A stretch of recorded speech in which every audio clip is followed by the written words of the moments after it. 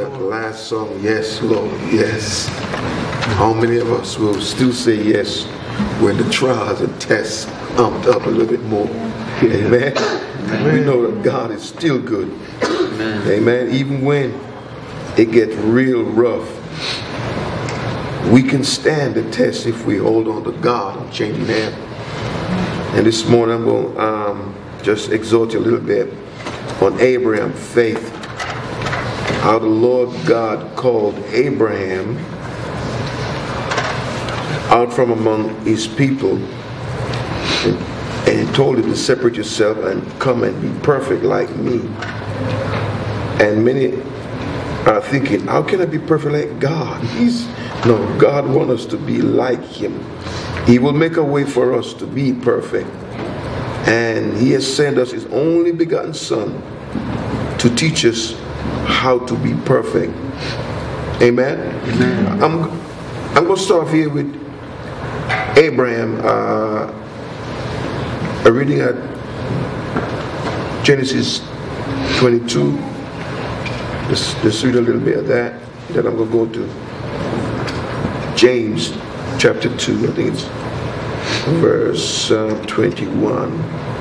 It says, now it came about after these things that God tested Abraham and said to him, Abraham, and he said, here I am, Lord, here I am. He said, take now your son, your only son, the one that Abraham wanted all his years.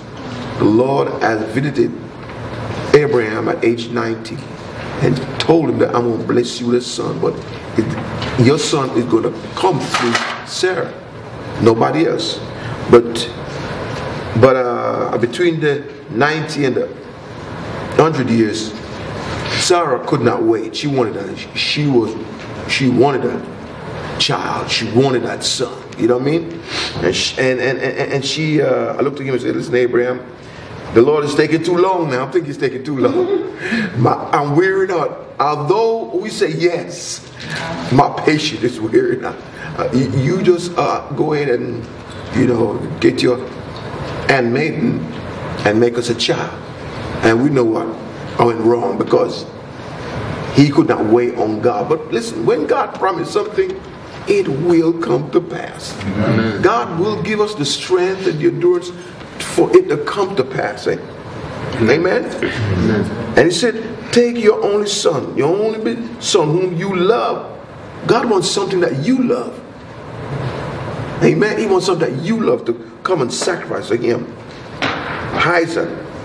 And go to the land of Moriah and offer him there as a burnt offering on one of the mountains of which I will tell you. So Abraham rose early in the morning and saddled his donkey and took two of his young men with him and Isaac his son. And he split the wood for the burnt offering and arose and went to the place of which God had told him. Obedience. Amen. Man, listen to the word of God and follow it. Amen. He didn't say if, when, and but. You just obey God. And that's the key there.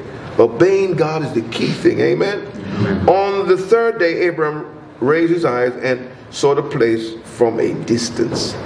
Abraham said to his young men, stay here with the donkey, and I and the lad will go over there, and we will worship and return to you. That's faith. Yeah. Abraham says in one verse, I know if I give my son, God gonna raise him up. Mm-hmm. We got to know that God will fulfill his part of the bargain. Yes, he will. Right. Yes. But we got to show God that, Lord, your word is the head of my life. Your word is the center of my life. And it's your word I live and move and walk and have my being. Lord, I got to obey him. So Abraham obeyed him. And I think in Romans chapter 4, it talks about, Abraham was not weak in faith, but he was strong in faith, fully persuaded God was able to fulfill that which he had promised to him. Now let's go to James chapter 2, verse 21. I'm going to read that. It says, was not Abraham our father justified by works when he offered up Isaac his son on the altar? This is what I like. He said, you see that faith was working. See, faith is a working process. It was working with Abraham works. See, faith will come to pass. God's word will never fail. God's word is perfect. It will come to pass if we will only trust him, if we will only hope in him, if we will only apply the word of God to our life, it will come to pass. You see that faith was working. Faith was working, it was turning. The wheel of faith was turning with his work. And as a result, faith as a result, the work of faith was perfected. Look at that. Because Abraham obeyed God, his faith was become perfect. His work was perfect before God. And that's all, and that is all God wants us to do, is to be faithful to him. And he promised to see us through. And may the Lord God bless you. In Jesus' name. That verse 22, you see that faith was working with his works. And as a result of the works, not a result of the faith. As a result of the works, faith was perfected. Faith without works is dead. That's what he's teaching us in this passage. But faith that is coupled with action, that is what completes and perfects our faith. And it's interesting to me, verse 23, and the scripture was fulfilled, which says, and Abraham believed God, and it was reckoned to him as righteousness, and he was called the friend of God.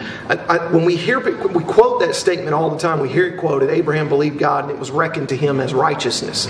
But it wasn't just faith that caused Abraham to be the friend of God. It was faith coupled with obedience, faith coupled with works.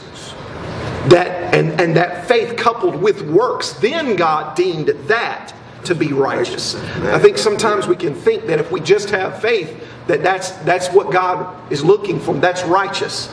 But what God deems as righteous is faith while we're working towards the manifestation of that faith being fulfilled. So it's easy to say, I believe. Yeah, that's true. But you don't really believe unless you're doing something to back up what you're saying you believe in.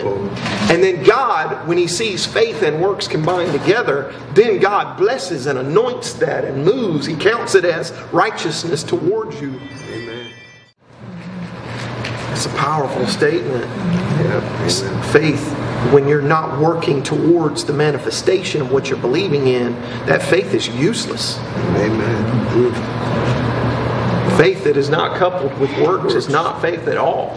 It's not worth anything. That's right. That's a powerful revelation. Because you see many people talking about, well, I believe God's gonna turn my life around. God's gonna turn my marriage around. What are you doing? That's the key. You can have faith all day, but what are you doing? What works are you putting into this? Because righteousness is faith plus works. And when God sees that righteousness of faith coupled with works, then he moves in. Then he blesses. Then he makes a way. So we can't just say we have faith in word only. We got to have faith in works. In fact, you don't even have to say it. Do it. Right? That's what God's really looking for, is the action, not the words, the action. Everybody, confess what you believe. Believe and confess. You need to believe and do. That's right. Believe and get to work. Get busy. Believe and take some action. That's right. That's what God's looking for. Amen? As you were saying there about the action, it kind of reminded me of this woman for 12 years had an issue of blood. She had a blood problem. And she sought out many physicians because she was tired of being sick for 12 years. Pain. Excruciating pain. And she heard a word. She heard words that there was a healer in town. That the Lord Jesus Christ was in town. And she made up her mind. And in those days, can you imagine, all around him, all around Christ was men. And they had on long robes in those days. And their feet was all dusty. This woman not supposed to be in the midst of these men or among the people with that issue. She had a bad issue where she should have been cast aside. But when she heard the word of faith, she said to herself, if I could just touch the hem of his garment. Now she had to do some work. The Lord was in the midst of the crowd. Okay? And she was on the outside.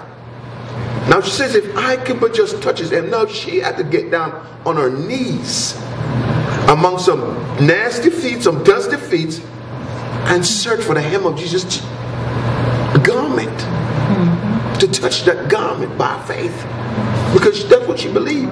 If I could just touch his hem, she get a working. She get on her knees and start to search for that garment. She must have go, look, here is his head. I got to line him up. Then I'm going to go to work. Then I'm going to go for his garment. And because of that, she was made whole.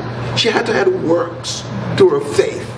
She said, I can just touch. She didn't just stand by and say, if I could just touch about my word. No, she went searching for his garment. And the Lord said, who touched me? I felt virtue. And I turned around and said, by your faith, you'll be made whole. The brothers were standing around Wednesday night after service, and we were talking about that same example of the woman with the issue of blood. And we talked about how that, you know, Jesus is being pressed by a multitude, and she comes in and by faith touches the hem of his garment, and he all of a sudden stops everybody and asks that question, who touched me? And the disciples look at him and say, have you lost your mind? You're being thronged by multitudes. We're basically being stampeded here. You're being touched by everybody. And you're going to ask, who touched me? But the dynamic that interests me the most in that instance was Jesus did not make a conscious choice to heal that woman. That's right. A lot of people that come in contact with Jesus, he has interaction, he has dialogue with them. He makes a conscious choice. I'm going to heal this person. And then he tells them, go wash in the pool of Siloam, or go show yourself to the priest if you're a leper. He made a conscious choice to heal those people.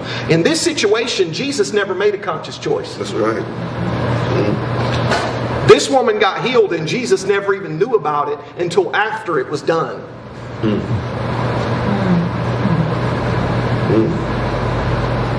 When she touched his garment, he perceived that virtue went out of him. That's right. He didn't make a conscious choice to impart healing virtue. She automatically, without him even being aware of it, had such faith that it pulled out of him what she needed, and he didn't even know it until after the fact. Yeah. That's a powerful statement. Yeah. That's why Jesus says so many times when he's healing people, he says, according to your faith shall it be. Right. Like, this is not even about me. It's not my level of power that's going to decide whether you get healed or not. Amen. According to your faith shall it be done unto you. And I can find no greater example of that than this woman with the issue of blood, when it proves what Jesus is saying. It's not even about Jesus making a conscious effort. It's literally your faith is requiring that God's power manifest itself in your life. Right. But what did she do? She had faith, but she also worked towards it. That's right. She moved in faith. She acted in faith. And acting in faith got her healing, and Jesus never made a conscious decision to heal her or not. He never decided, was she worthy. Her faith and her action together, just the nature of it, caused God's power to manifest itself in her life. That's a powerful... Because a lot of times let's make it practical, okay? A lot of times we're praying and we're asking God, I need you to do this. I need you to move in my situation. I need this. I need that. Right. And we're asking God as if it's a conscious choice that God has to make in order for us to get what we need. Right. And it's not a conscious choice. He has so set up in the spiritual realm that there is a law. Yeah. That when faith and action come together, it happens. There's no conscious choice being made by God.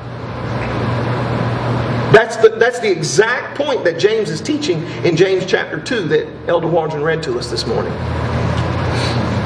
It's that powerful. Faith, not faith alone. Right? That's where people are missing it. They think faith alone causes this to happen. It's not faith alone. It's faith plus works. Right. Work together, yeah. And that combination is a law that God has said, I'm going to honor when men put their faith with their works. I'm going to automatically honor that. Right? And it applies to every aspect of life. You're talking about healing, spiritual things, miracles, things of that nature, but also finances. Yes. How many times have you seen people sit around talking about, God, I need you to bless my finances, but you won't quit spending? you won't stick to a budget?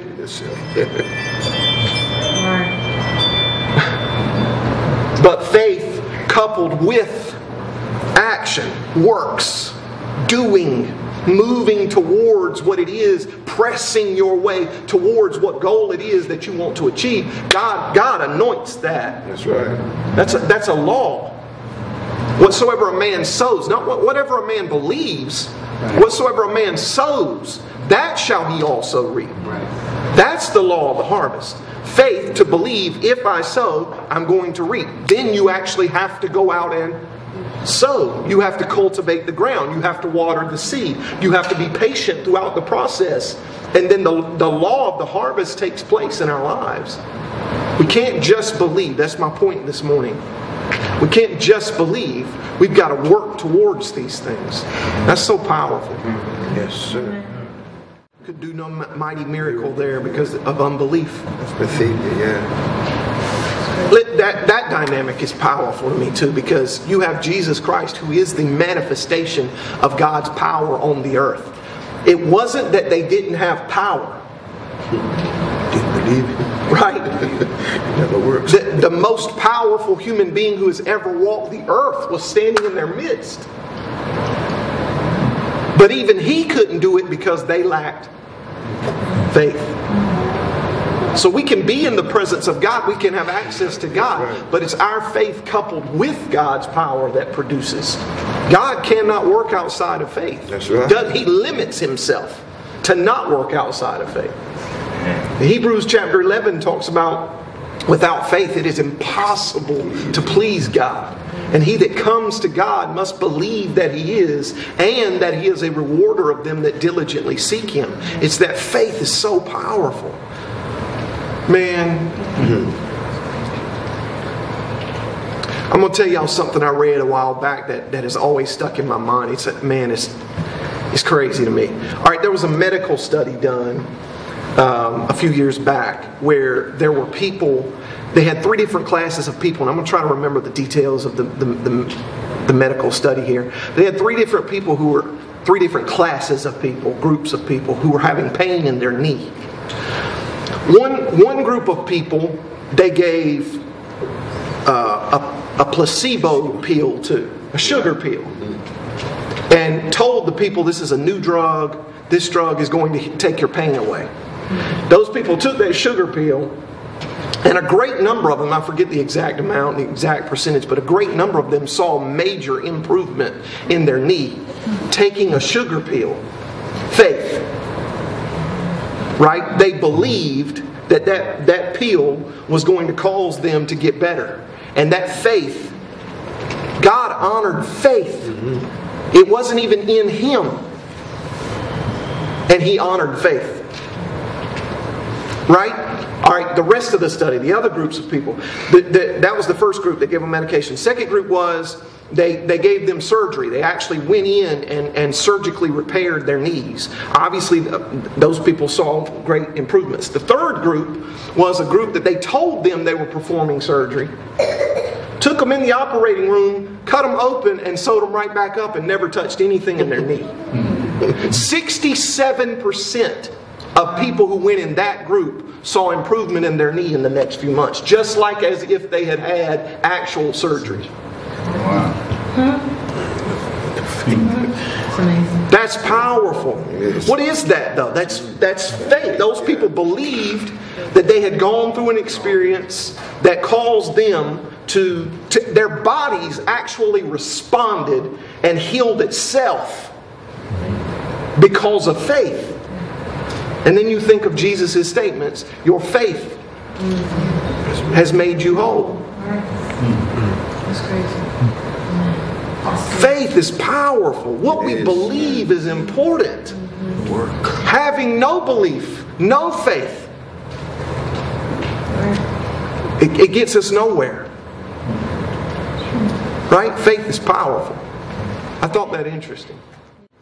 So what's going on in your life right now? Let's make it that practical. What's going on in your life as an individual in which you need God to move in a situation? Right? First off, do you have belief? Do you have faith that God is going to move in my situation? Not hope. Right? Well, hope He will. We got to bump it up to the level of faith, right? Hope is good, and sometimes God moves upon us out of His mercy when we just have hope, right? But faith is on a different level. Faith is actually believing God is absolutely going to move. That's right. Right? So you got to have faith, but what else? What do you need to be doing with your faith? Once you make that statement out of your mouth or in your mind, you make that statement, I believe God is going to move in my situation. Then, how do you immediately have to follow that up? That's right.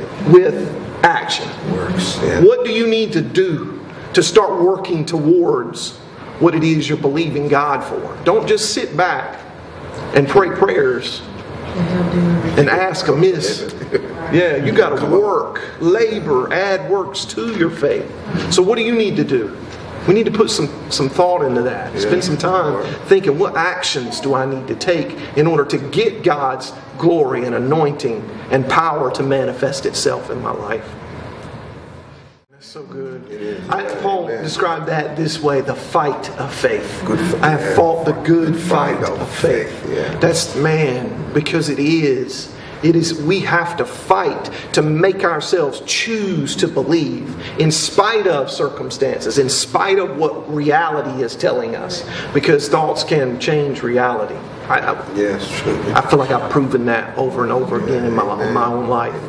Thoughts can change reality. Ultimately, thoughts become emotions, emotions become actions, actions become outcomes. But a lot of that is what I'm doing. See, why most people don't ever see the miraculous hand of God or the favor of God come into their life is because they sit back waiting on God to do everything. And He doesn't do that. Right? He waits for somebody to sow a seed. Right? How are you going to reap a harvest if you don't sow a seed? I can go out here and look at the middle of the yard and say, I believe God for an oak tree right out there in the middle of that yard, and go out there every day and stare at the ground. I believe God for an oak tree. God's going to work. God said He'd work. No oak tree's coming up until I plant an acorn in the ground, right? So when we make faith something mystical, and it's not mystical, it's practical. Faith is practical. When I believe God for something, I have to work towards it. That's right. Right? And it's that faith coupled with works that God anoints and makes prosperous. It's exactly how God fused this dynamic. You don't learn anything when you don't do anything. So if we sit back and let God do everything, we never learn anything. The concept of parent and child, like if you do everything for your child, they never learn anything. So you teach them, you show them so that they can eventually do it on their own and reap that reward. So we have to do something with God so that we're learning as well. My purpose for being a parent is to prepare my children to live their own lives. That's why God created that we have that structure of parent and child. The parent prepares the child to live its own life. If I don't prepare my children to do things for themselves, I've failed miserably as a parent. If they're 30 years old and they're still looking to me, right? That's a problem. So if we, being evil, know how to give good gifts to our children. If we understand that concept, how much more does our Heavenly Father understand that same concept? He's not going to do it for you. That's right. You may get messed up sometimes, and mercy steps in and God does some things for you. And that's great. Thank God for His mercy and His grace. But by default mode, God does not operate that way. He's looking to teach you how to overcome yourself.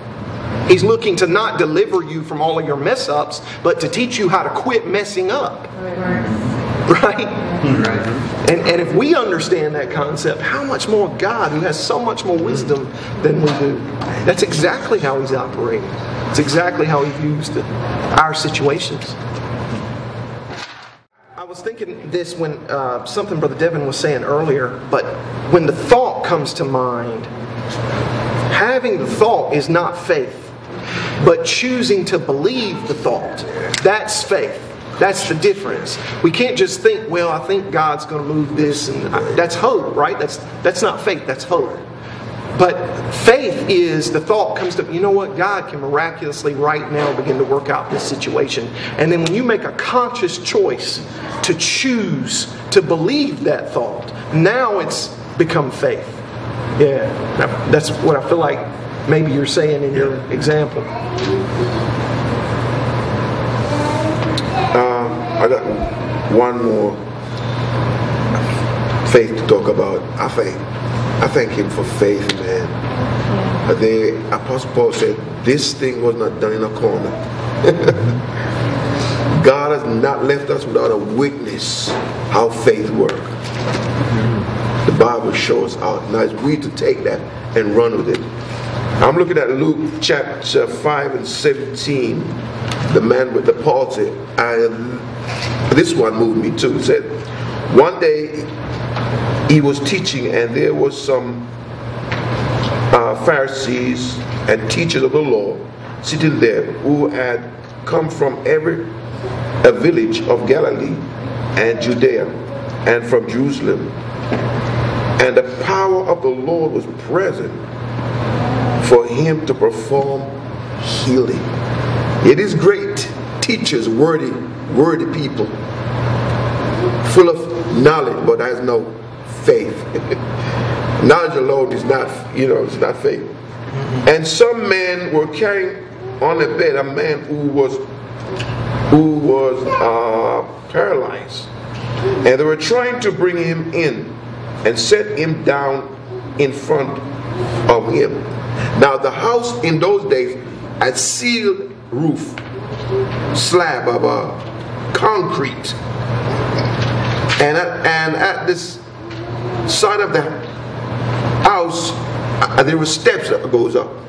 These four men had to go up the side of the house, take the man to the side of the house. They had to tear up the roof and let this man before Jesus. Listen to me. Let me read this. But nothing finding any way to bring him before, not before, because of the crowd, because of the press, they could not get through the front door nor the back door. They had to go to the roof. Your faith would, if you really want something from God, your faith would take you to another level. So these guys went up to the side of the house, but not finding any way to bring him in because of the crowd, they went up the roof and let him down through the tile. Now, can you imagine these men have to use their hand to dig up that tile? Your hands are sore, blistered, gripping that hard tile, hot day. Day that's hot, but not finding any way to bring him in because of the crowd, they went up on the roof and let him down through the tiles with his stretcher. What another work! Can you believe that? We are taking a man who's paralyzed. He may weigh 150 or more pounds up a stairs like this, going up on a roof to get this man healed, because we're sick of that this man walking around asking for help all the time. We're going to get him help. These men must have said, let us let us come together and help this man get healing. So they took this man on the roof and let him down before Jesus Christ. Look what he said here. Now let me go back. I said, but not finding any way to bring him in because of the crowd, they went up on the roof and let him down through the tile, which is with his stretcher, in the middle of the crowd, in front of Jesus. This man, I mean, right in front. And they must have gone, let me size him up from outside. Let's see what they say. We want a man in front of Jesus Christ. We want him to see our faith. We want to see our work. We be working hard. Seeing your faith, he said, friend, your sins are forgiven you. Wow. He can't forget healing, but the problem is sin too. So the Lord blessed him with twofold. Healing, and his sin was gone. The scribe and the Pharisee began to reason, saying, who is this man who speaks blasphemy? Who can forgive sin but God alone? But Jesus, aware of their reasoning, answered and said to them, why are you reasoning in your heart? Which is easier to say, your sin has been forgiven you, or to say, get up and walk? But so that you may know that the Son of Man has authority on earth to forgive sin, he said to the party, I say to you, get up and pick up your stretcher and go home.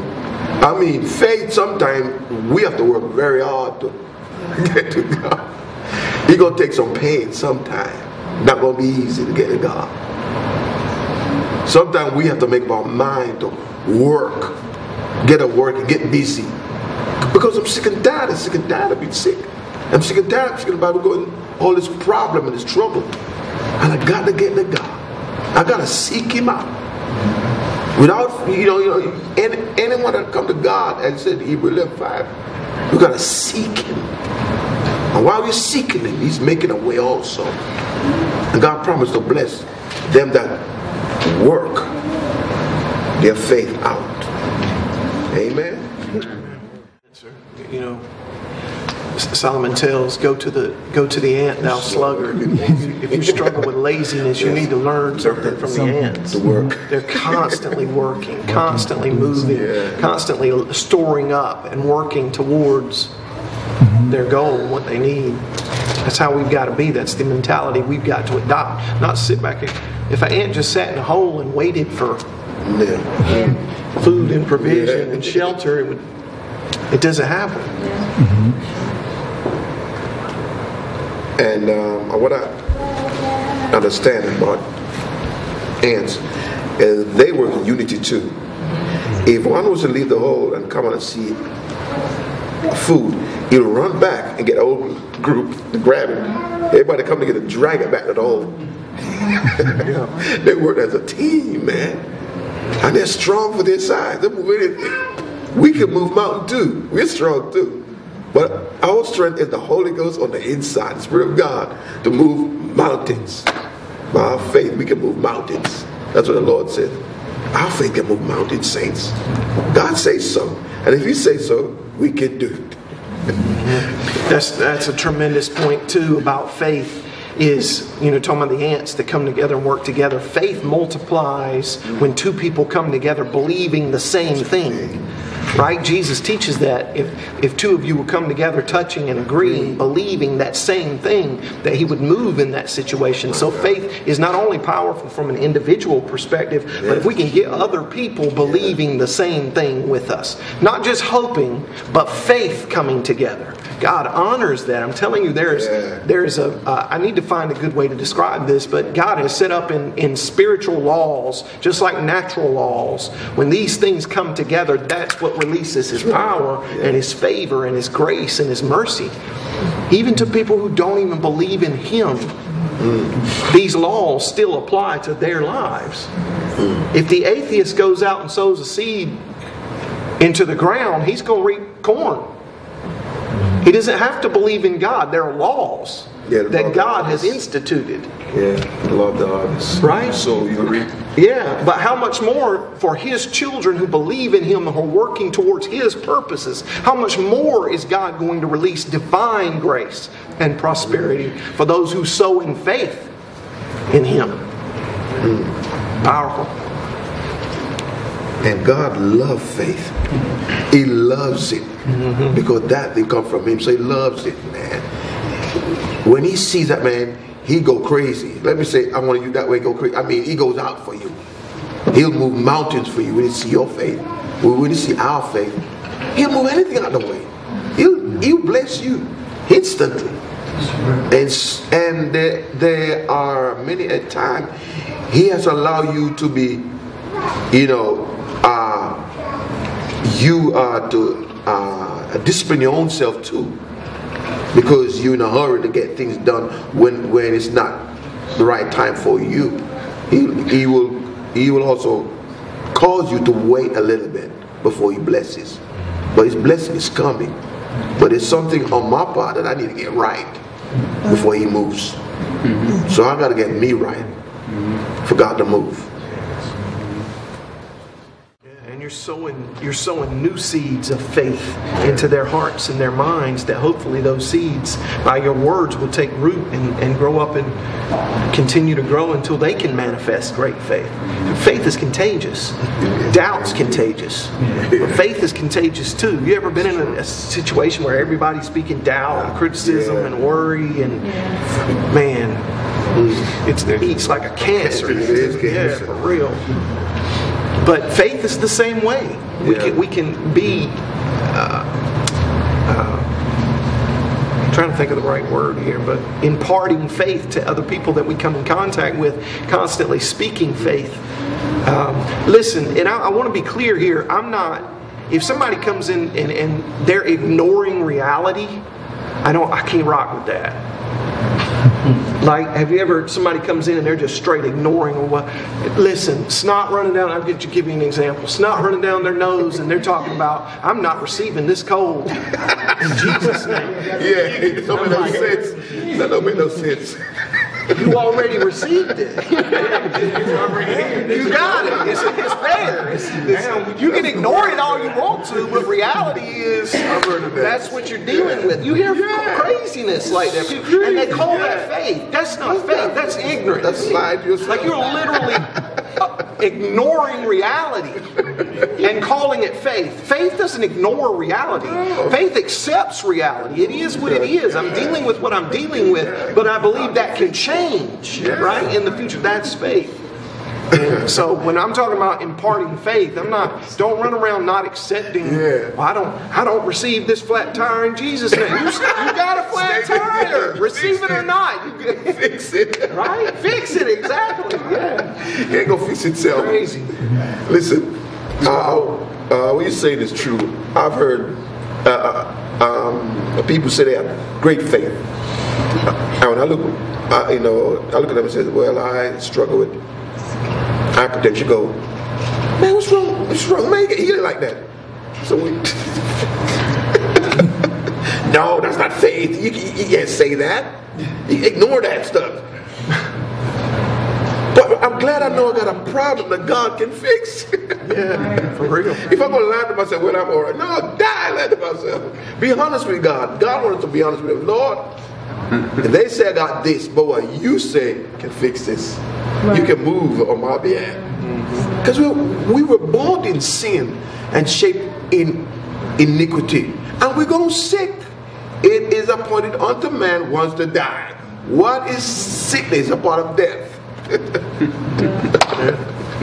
So, it's real thing. What's happened to us? The headache, the pain, the suffering, and some of it we cause. The pain and the suffering. But some of the stuff just naturally, you come our way. But if we trust God and put our faith and works in God, He'll move. He said, if we have faith like a grain of mustard seed, we can move mountain. You know how small a mustard seed is? It is one of the smallest seeds on the earth. But it says your faith will grow like a tree Where people come and trust it because their faith has grown. Our faith is supposed to grow. Last year, faith. This year is supposed to be another level. Our faith was stepping up. If we're not growing in faith, we're not growing. Right. God expects us to grow from faith to faith. Our faith was increasing, man. We're growing like crazy. Growing like crazy. Our faith will be growing. But if we're not growing in faith, we're decreasing then. So our faith has got to grow day by day as we trust God, because God is perfect. He wants our faith to become perfect like His. So we got to keep growing. Amen. We run from things that God's trying to teach us to overcome. Right. And we're trying to ignore them and act like they're not there. And we're never going to overcome them until we accept the fact this is reality. This is what I'm dealing with. Right. And ignoring it, it's like the little kid, that had scared of the monster under their bed and they closed their eyes. It's like, if I just ignore him, he's not there. But we laugh at that. But we do the same thing spiritually, mentally, emotionally. If I just ignore it, it'll go away. It's not going away. It's only going to get worse. And God, from His wisdom, from His perspective, is like, this thing is in your life. If you quit playing childish games and ignoring it, I could teach you how to actually deal with this, how to fix it. I'll give you some wisdom for how to overcome this. And to see things from God's perspective is, yes, freeing is a very, very good way to describe that. Honest. Absolutely, yeah, be honest. Be honest with yourself. Absolutely. You see, even in the scripture, I've never read where the Lord told a group of people, it's not real, it's only, you'll be all right. No, I said your faith, because you know they got a problem. I got a problem, you got a problem. You accept that. But when you're going to say, well, I'm all right, it's not real, you can over. Jesus never says to the people, you're okay, forget it, it's not faith. I'm sick, I need help. Lord, heal me. And some people are going to say, well, that's lack of faith. No, it's not. That's the truth. I'm sick. Only Jesus can heal me. That's my faith in the Lord. Heal me. It's making you stronger, yes. That's a whole different level. You can have all the faith in the world and put works with your faith, but nothing trumps the sovereignty of God. Nothing. If God decides this is what you need in order for you to be saved, you have to deal with this situation. You can have faith. You can ignore it. You can embrace it. You can fast till your belly button falls off. It's not going anywhere because God has decided this is what you need in your life in order to help you become who it is that I need you to become.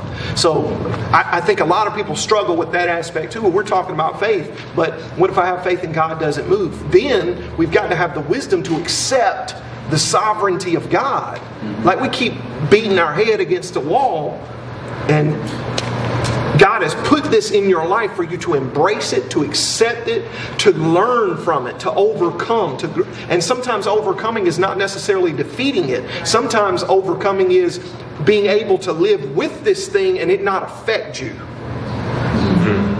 To still have these circumstances in your life, yet you're at peace and you're at joy and you have righteousness. Right? Because what's greater, for God to remove every barrier out of your life, or for you to have such a peace in Him and achieve such a spiritual maturity in Him that literally no circumstance in your life can rob your joy from you? Right? That's exactly what He's doing with Paul. Paul says, take this away from me. And God says, no, I'm not. My grace is sufficient for you. Where you're weak, then my strength begins to come. So now Paul is able to live with the physical eye condition that he's praying for God to heal him from. Paul is able to live with that, yet still retain his joy. So now Paul's living an abundant life. And everybody else thinks Paul's suffering because he has a physical sickness, but the physical sickness is actually what taught him to have joy in spite of circumstances. That's so much bigger, but that's the mind of God versus the mind of men. Mind of men wants to remove everything. Mind of God wants to add joy in spite of what's going on in this world. I mean, anytime I'm feeling sick, I know I go to the doctor. I go to the doctor for one reason, to know what's wrong with me. Then I can take it to Jesus Christ, come and get my healing. That's how I do things. I don't know what's in there. I don't know. I can't see this body. But when I go to the doctor, it says, well, you know, Mr. Waldron, you got this problem, you got that problem. Okay, thank you. I'm on something. I don't even, listen, and sometimes I don't even take the medication. Thank you for the diagnosis. I come here and I seek God and I pray, Lord, this was wrong with my body. And only you can heal me. I says, Lord, you know that the drugs are going to bad side effects, Lord. I need your help. I'm depending on you, Lord. So many times I get healed that way. But sometimes I have to take the drug for a little bit of while until the Lord God fix me. Listen, be honest with God. Yeah. Come get your prayer. Seek God. He promised to heal and deliver and bless you. He is going to save you. But through your trials and through your tests, you shall be saved. But you got to endure to the end. Yeah. Amen. Yeah, that's good, brother. I've heard you talk about stuff like that in the past. But see, what you do is, after you leave the doctor and you pray about things, I've heard you talk about certain foods and things that you don't eat. You change. And I think, I used to pray, Lord, I want more faith. But it's like, what is it? Titus 1:16 talks about they profess to know God, but they don't do it with their deeds. If you want to increase your faith, it's got to be more than saying, Lord, increase my faith. Right. But you got to put some work with it. You got to, and you got to change things in order to grow your faith. I mean, faith just don't grow, without you get that diagnosis from the doctor. But when you leave, you pray and you ask God to lead and guide you, and you make changes in your diet, or you exercise, or you do whatever you need to do to make those changes. And then when you see improvements, your faith gets increased. You gotta practice your faith for sure. Exercise your faith. Yeah, that faith can't be an excuse to be lazy. That's how many people are using it. Is, well, I got faith in God. God's going to deliver. You need to change some stuff, man. Make some changes. Put forth some action. Yeah, right. Yeah. You're not full of faith. You're full of laziness. Kind of looking at it in a practical way. It's just like my job, for example. Next Friday I'm going to get a paycheck. I know I'm going to get a paycheck because I just put in a couple of weeks worth of work. So I got faith that a paycheck is coming.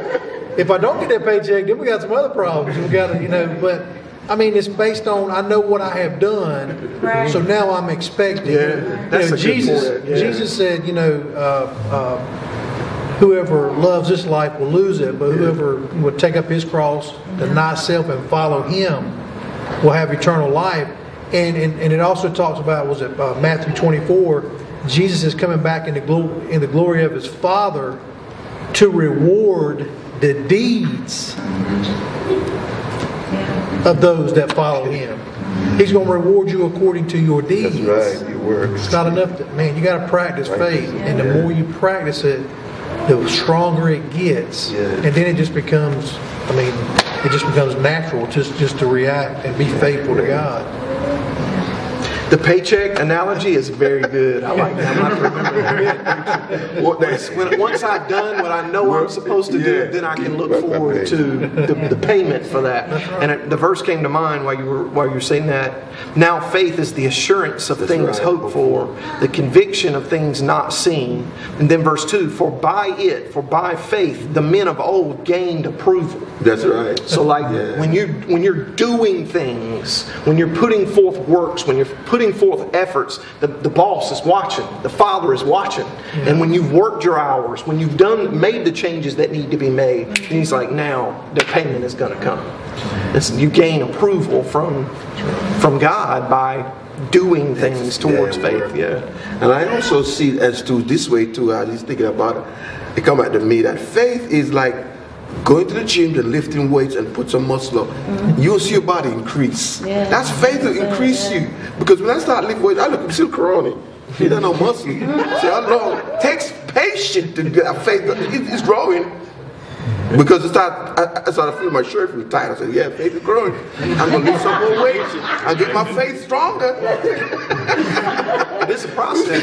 It is. So my faith gets stronger the more work. That's what I'm doing. And that's what we're talking about this morning. Work your faith. Yeah. Add work to your faith, and you see some muscle of faith grow on your body, or your spirit, or your mind, your conscience. Muscle builds up in them here. You become strong through the trials, the tests, whatever come. Your muscle of faith, pop it.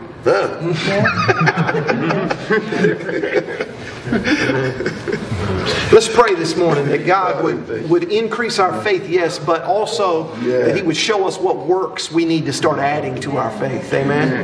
Father, we come before you this morning so thankful for your word that has ministered to us, your word that has encouraged us, inspired us, educated us. Father, we receive all of this into our hearts, into our minds. We receive the seed of your word. And Father, we receive it with meekness, knowing that it's going to grow and produce change, produce spiritual growth, transformation. Renew our minds concerning faith today to come into alignment with how you view faith, Father. Father, increase our faith, that we would grow in faith through this process of practicing faith, and show us, Father, what works we need to add to our faith. You know where my brothers and sisters are struggling. You know where they need you to move in their lives. You know what we need to learn how to overcome in our own lives, our circumstances. Father, I ask that you would speak to each one of us through our conscience, through our intuition, order our steps, Father, to show us exactly what practical works we need to be putting forth, mixing together with our faith, God, that you would look at our lives and you would account it unto us as righteousness, even as you did Abraham, Father. Let us receive this word into our hearts and our minds, God, that your work, that your miraculous, powerful, supernatural work would be done in and through every single one of us. And we thank you, oh God, for this word this morning. And we receive it by faith. In the name of Jesus Christ shall it all be done for your glory, Father. Amen. Amen.